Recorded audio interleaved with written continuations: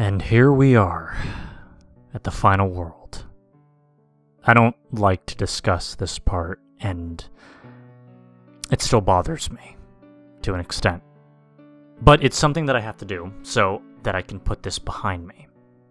People deserve to know. At this point, I was well aware of the game's unnatural nature. But Zenith was different than the other worlds. While the others were certainly strange, and even sometimes frightening, the world of Zenith was like a nightmare. And I didn't have to go any further than the board screen for an indication that something was wrong with Zenith. The first thing I noticed was the blood-red texture of the board, and the music, which was an eerie whistling tune. I noticed that I had Solomon and Angrus back, and I felt better for a second. Then I scrolled over to the right to see who my enemies would be this time. This time it was Destoroyah and Ghidorah. But judging from the icon, it was a different Ghidorah than the original, standing on the ground instead of flying. The grotesquely detailed pinkish-red icon also caught my eye. I couldn't tell what it was supposed to be, and I was afraid to find out. Going back to my side of the board, I decided that there wasn't much choice but to do my usual routine, and go into the quiz level before doing anything else. I was not ready for what happened. Get out! Yes. Or no. I jumped back when this appeared, accompanied by a terribly distorted version of the password theme. It looked as if Face had fallen victim to some terrible glitch. Is this what he meant by, "Will you miss me"? Did he know that this would happen? My thoughts were stopped short as I noticed the screen was glitching and seemingly falling apart while I was inactive, and so I quickly rushed out. And when I got back to the board, I had somehow gained a new monster. I hadn't even been asked if I wanted one. I tried to select it, and then this happened. No. What the hell is going on? The game's behavior was scaring me, and it hadn't even started the levels yet. I couldn't understand why I was randomly given a new character and then denied use of it. But for the time being, there was little that could be done, and I viewed the last TV screen. A body amongst a burning landscape. No animation, no music. Dead. Every instinct I had was telling me to stop playing, to just turn the game off. And something in the game itself might have been trying to warn me as to just how horrible this last world was. But then, every stretch of the way I was compelled to give up. I couldn't do that now. On the last world, nonetheless. Besides, after taunting me with memories of Melissa, I felt the game owed me some answers. I noticed that the first level was a red temple, so at least I would be familiar with the level graphics, if nothing else. And I went in with Godzilla, the monster I was most familiar with. Now, upon entering, Godzilla had been noticeably shrunk. The level and score meters had vanished, and the blue temple statue faces were back. The music was similar to the blue temple also, strange, haunting vocalizations. I tried to get my spirits up by thinking, well, if this level is like the blue temple, then that might mean that there are no enemies to deal with. And how wrong I was. For after a short walk, all of the statue's eyes started glowing, and a pack of the beasts from the Shadow Labyrinth came charging into me, and since they were coming from the right of the screen, I had to fight my way through them. The battle greatly tested my reflexes, but thanks to my speed, I plowed through the beasts. They gave off health power-ups after dying, which helped me recover the damage that they had given me. However, as I continued through the hallway, the statue's eyes glowed again, summoning another wave. It seemed to be the same number of them, but I was less prepared this time and took more damage. I had gone through 4 of these waves until I reached the end of the hall, where I heat-beamed the last of the monsters over the edge into an abyss. And And at first it had seemed as if I had reached a dead end, but after the statue's eyes stopped glowing, a brick path slowly appeared before me. I followed the path, which kept me moving towards the right until it stopped at a wall, where I was to go vertically by jumping up ledges. Along the way I encountered new creatures, and some sort of strange shrine, which had a statue of the Hell Beast and some other creature that I didn't recognize. As I went through, the path took a downward direction. I had to carefully aim my jumps to avoid the enemies, which were plentiful in this part of the stage. They didn't have many attacks, but they could easily shove you over the edge off of a platform. At the end of this tunnel, there were a few small platforms floating above nothingness. I landed on one towards the left of the screen, and then something came down from above. It looked like the Blue Angel from the graveyard, except now it was red and had a skull face. Any of the pleasant feelings I had had from the Blue Angel previously were not present with this red one. And as it hovered around, its eye sockets started glowing, just like the statues, summoning monsters to attack me. Surely this was not the same benevolent being I encountered before. This must be some kind of imposter. And the battle was nerve-wracking to say the least, as I started off with nearly half of my health and had to deal with multiple opponents, as well as the threat of gravity. To make things even worse, as the Red Angel took damage, some of the panels fell off, until only 3 remained.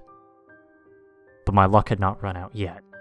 Just when I thought it was over, I struck the Red Angel one more time, and it turned out that that one last hit was all it could take. Just as the Red Angel completely disintegrated, the game instantly went back to the Zenith board. I moved Mothra over to the nearest stage from the Red Temple, which seemed to be just a garbled mess of letters spelling kill over and over, and began playing. As suspected, all the level graphics were made of jumbled letters, and Mothra, just like Godzilla, was shrunk to half size. I began to suspect that all the Zenith levels would be like this. The background music was terrible, like if someone put all the sounds an NES was capable of making into a blender and then pieced them back together into a song. I had to turn the volume down because of it. Playing as Mothra made avoiding the enemies easier, sure, but they were nonetheless determined to get at me. The first enemies I saw were headless Gigans. Later on, there were hybrid monsters pieced together from previous bosses, like the Biolont-headed thing seen above. 5 minutes had gone by, as I didn't see anything new, and the level shifted into another segment. The music changed from the loud and annoying beeps into something far more ambient and menacing. The level graphics also changed, now looking a blood-drenched junkyard. The way everything in this level was red made it sickening to look at. And the enemies followed suit, multiplying in number, never ceasing to follow after me, and became harder and harder to avoid. At the end of the level, the situation reached a climax, as the swarms of monsters fused together into one enormous, terrifying hybrid. And once I had gotten through the initial shock, I discovered that the way to destroy this thing was to constantly shoot I-beams at the Hedorah cluster that formed its heads. If you attacked anywhere else, it would regenerate the damage. And even with that knowledge, this was an extremely difficult fight. I'd say it was as hard as fighting the Moon Beast, if not harder. Its most common attack was lunging forward with its arms, covered with Gigan saws and blades. If they touched it, it would instantly drain health. And when it was over, the remaining monsters collapsed into a heap. Then they, and the ground below them, started to disintegrate and sink towards the bottom of the screen. When I came back to the board, I thought to myself, so far the game has been putting the easiest levels first. If that's the case, how bad will the rest of Zenith be? And with 2 levels down, and 3 to go, My monsters and I had taken our foothold into the world of nightmares. That was Zenith. Deciding what action to take next was more tense and difficult than ever before. But ultimately, I had no way of knowing what the next levels would be like, or how well my monsters would be prepared for them. So my only option was to guess. I tried to interpret what the icons of the next levels ahead of me were. The last level before the boss battles was obviously representing some type of volcanic area, with lava and open flames. The middle icon I still didn't get, except that it looked fleshy, vaguely like an organ of some kind, oddly oversized as well. The one I was nearest to, and about to enter next, looked like thorny vines covering a puddle of blood. I guess this would be a level with blood rivers, like the chase level of Dementia. And as such, I went with Angerus, because due to his rolling move, he would have the fastest speed while submerged. The level, which I call Blood Lake, looked about what I expected.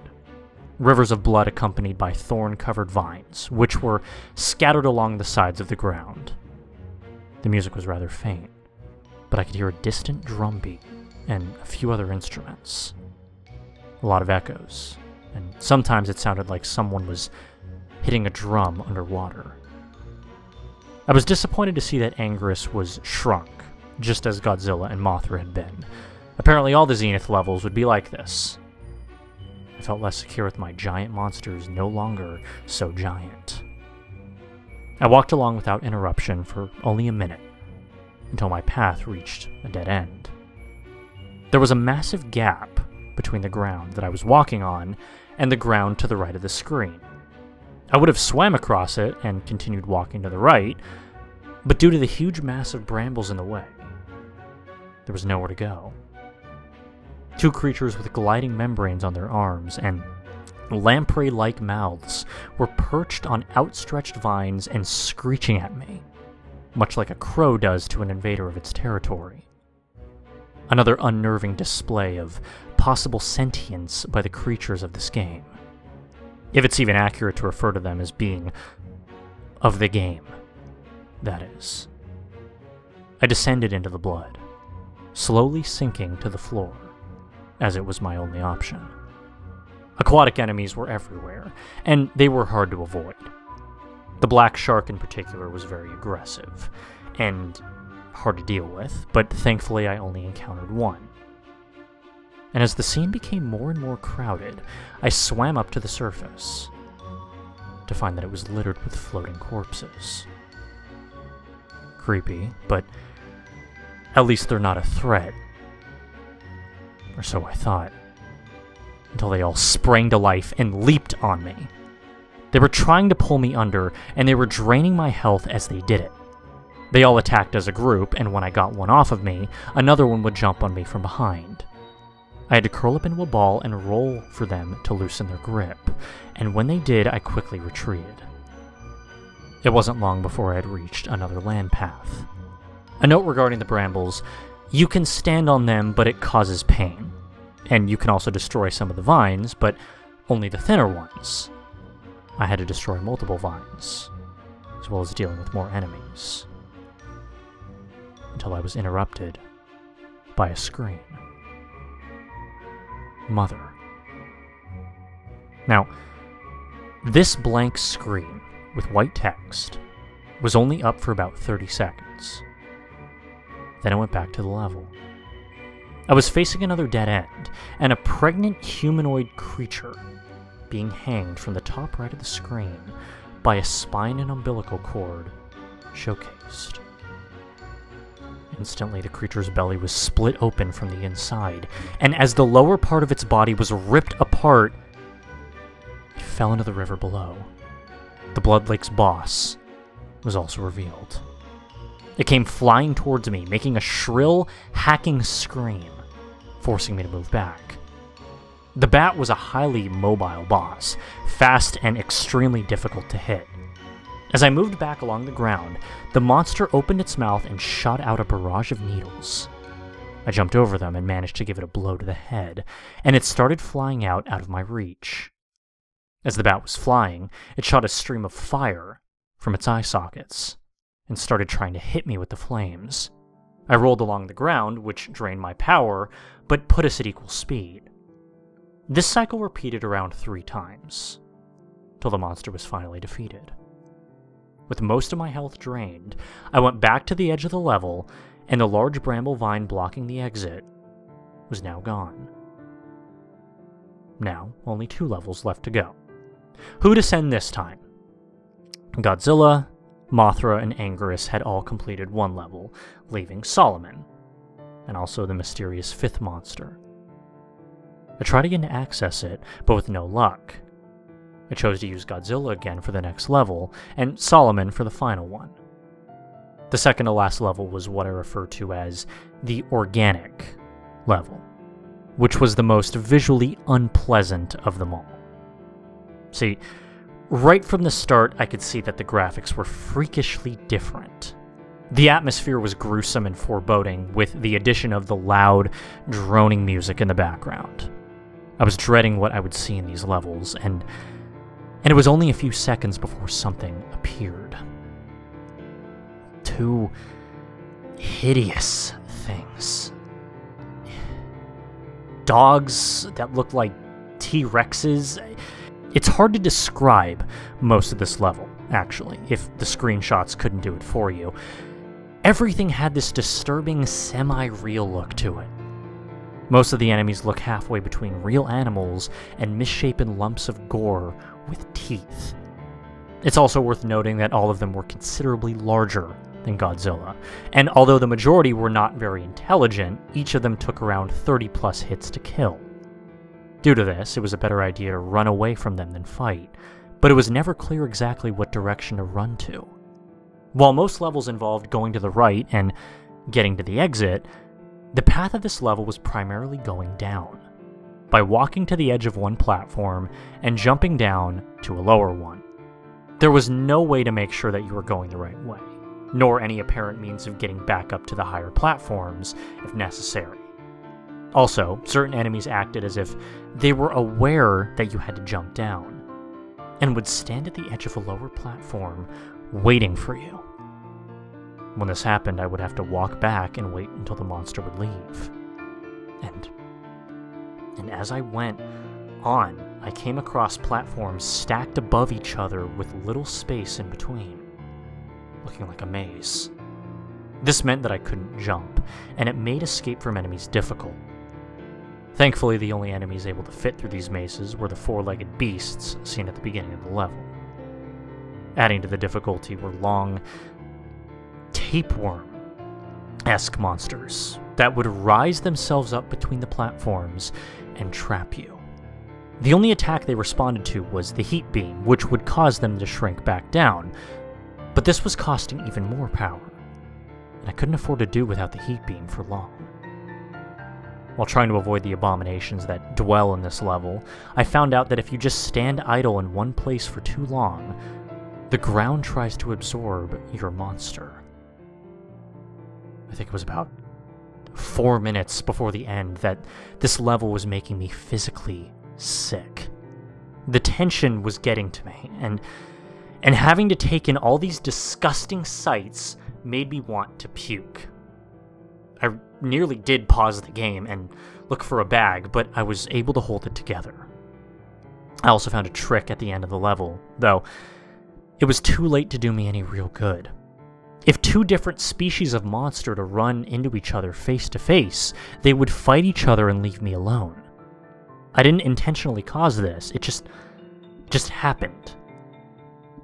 And finally, at the end, it was time for another boss fight. It was certainly ugly, but not quite as horrific as I feared it would be. But more importantly than dealing with its appearance was defeating it. And since I had less than half my health bar to start with, there was no room for errors. It was attached to the floor when I first saw it, but after 10 hits, it detached from the floor and began floating. It moved fast, and unlike the Blood Lakes boss, he wasn't impeded by any sort of gravity. It was even able to fly through the ground without any collision effect.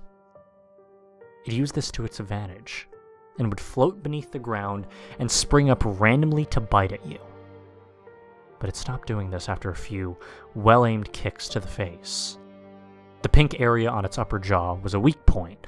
Too many hits, and it would cause it to spasm uncontrollably.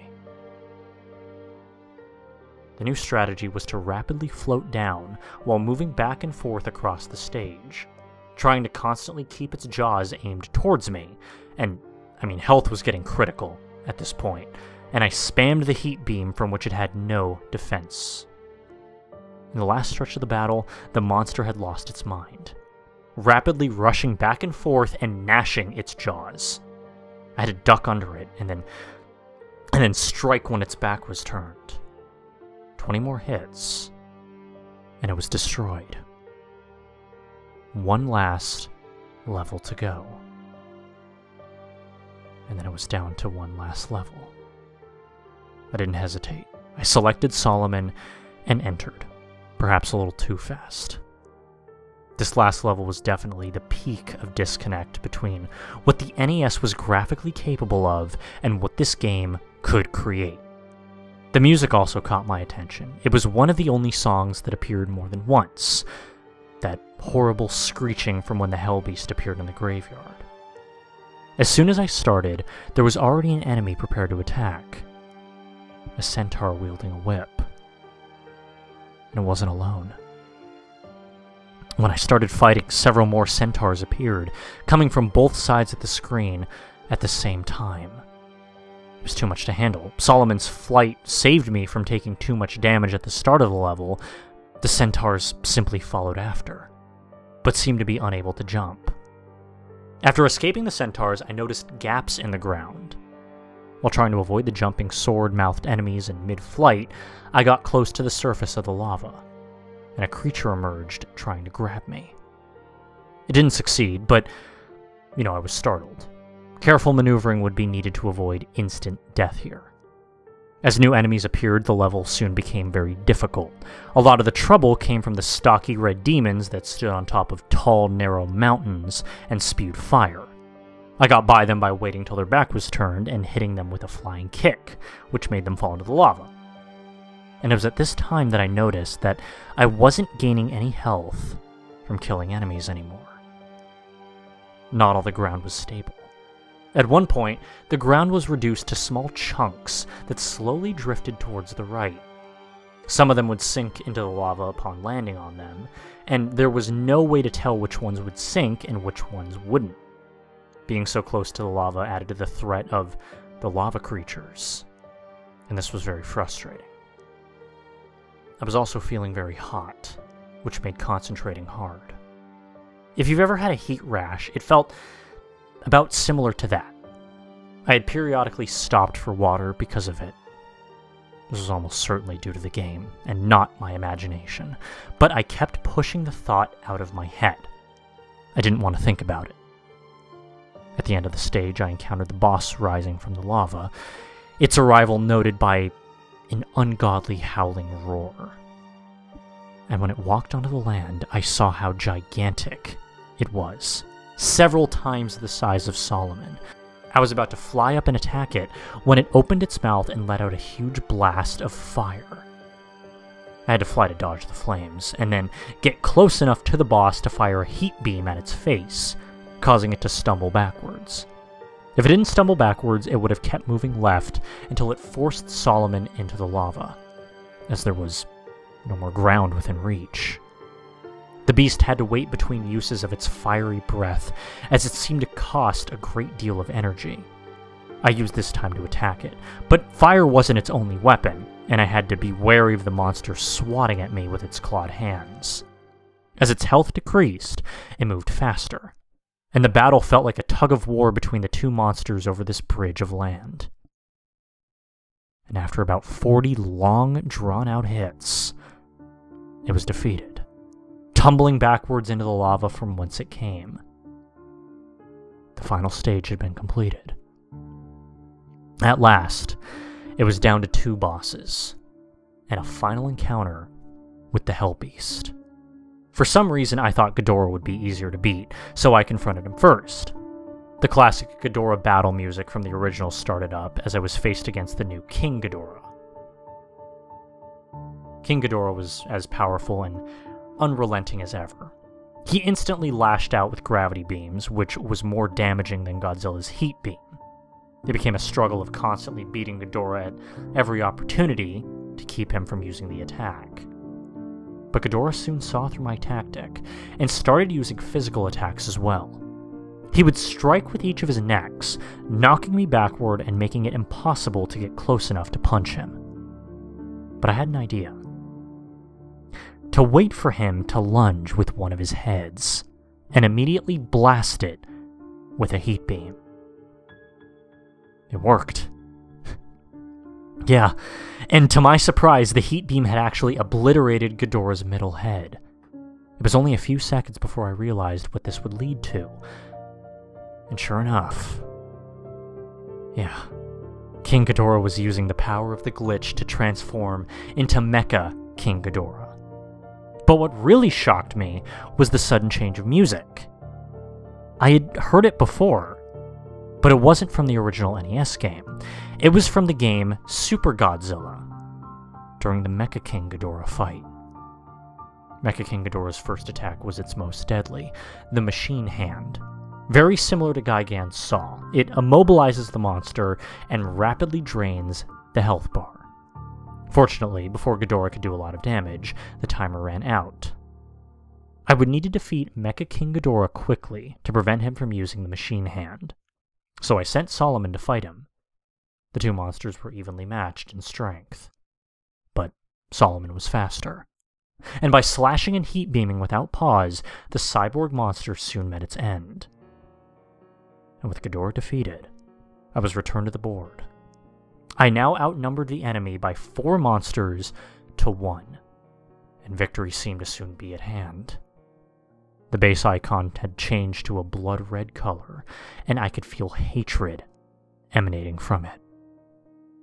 I started the fight against Destoroyah with Anguirus, and the music was the same as Ghidorah's. When the fight began, Destoroyah was in microscopic form. After one hit, it changed into the Juvenile, which had few attacks and was also dealt with easily. The fight became serious once Destoroyah entered the Aggregate form, gaining the use of large arms and the micro-oxygen beam. Anguirus' roll attack, which had been very useful up until now, was rendered useless by Destoroyah constantly attacking me with his large arms when I tried to use it. For this part of the fight, I had to rely on brute strength alone. And just before the time ran out, Destoroyah had changed into his flying form, which Anguirus was ill-suited to fight against.